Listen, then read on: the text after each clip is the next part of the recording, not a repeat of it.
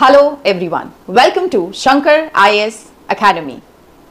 I am Tejal Khandelwal, a faculty for Political Science and International Relations optional and GS paper 2. Today is a very special day in the life of every Indian citizen. Today is the 26th of November, celebrated across India as the Constitution Day. Constitution is not merely a legal and political document. It is truly the embodiment of aspirations of the people.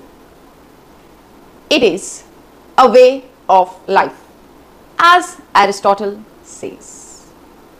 If the Constitution changes the very identity of how the state will be organized and the relationship amongst the states and its citizen will change. Thus, constitutions should be viewed in the broadest possible manner and truly defining the way of life. In the Indian context, the constitution came about after the years of foreign rule, colonial rule, which led to deep inequalities, discrimination, and inequality amongst the British subjects. When we adopted the Constitution of India, we truly became we the people, to be treated equally as the citizens of India. The Constitution enshrined various values like realization of justice, liberty, equality, fraternity, unity and integrity. The Constitution makers had three key factors before them while they were forming the Constitution of India, and they were the unity and integrity of India, building a democracy and democratic institutions through rule of law, and minimizing the deeply entrenched inequalities, the socio-economic inequalities.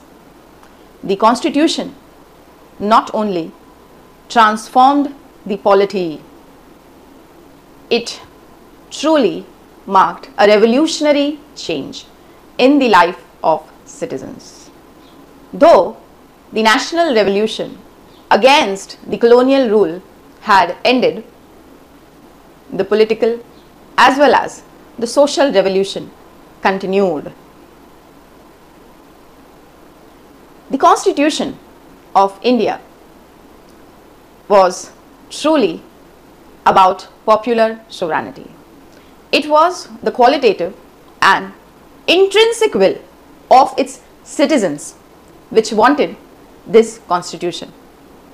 And we know that republics are built through public spirit, will and intelligence of its citizens.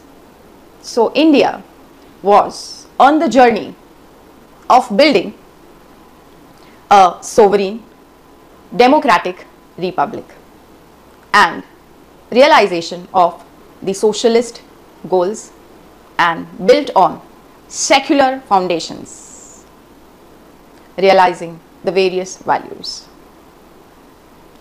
It is often understood and believed that constitutions are being shaped inside the courtrooms by the esteemed judges, lawyers and the elites.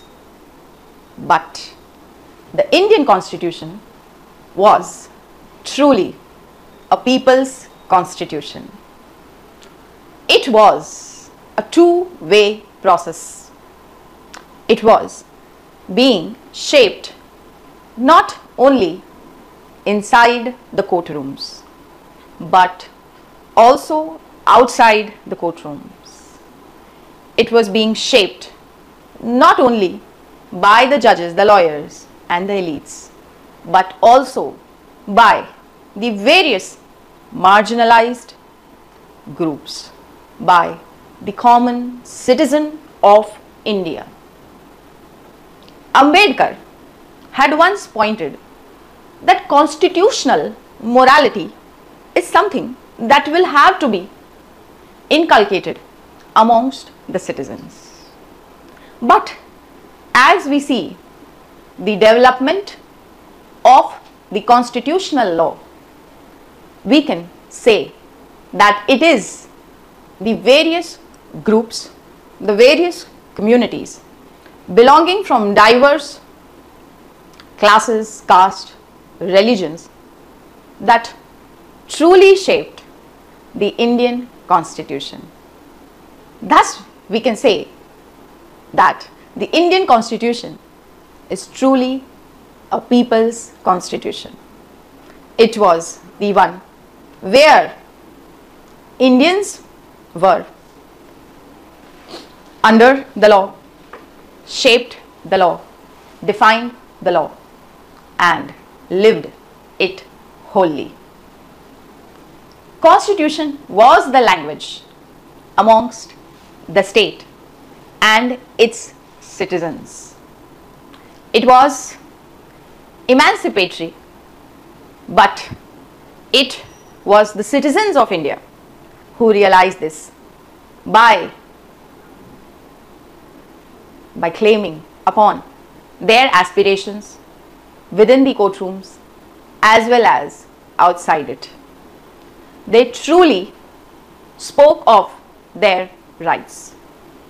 And in the contemporary times also, the PIL has emerged as a very important instrument for constitutional litigation, which speaks of the various rights of Indians.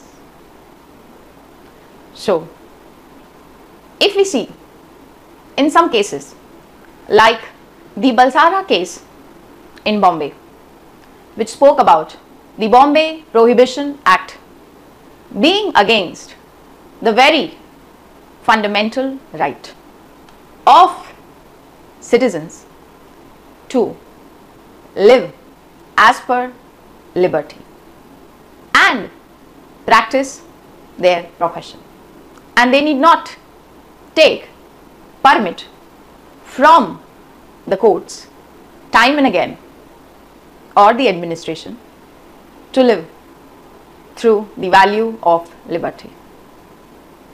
We also see in other cases like where the sexual workers spoke about their right to practice their profession also being a fundamental right, even though it conflicted with Article 23 within the fundamental rights. Thus, we can say that the citizens, the marginalized groups, and guided by various identities, rights, have truly made the Constitution as a public resource through the statutes. And even today, it will hail and be successful only when the Indian citizens consider it as a mechanism through which they will realize their identity. So we can truly conclude that the Indian Constitution, which is one of the world's longest surviving constitution in post-colonial states, is truly a people's constitution. Hope you have a great day today and relive through the memories of the Indian Constitution. Thank you so much.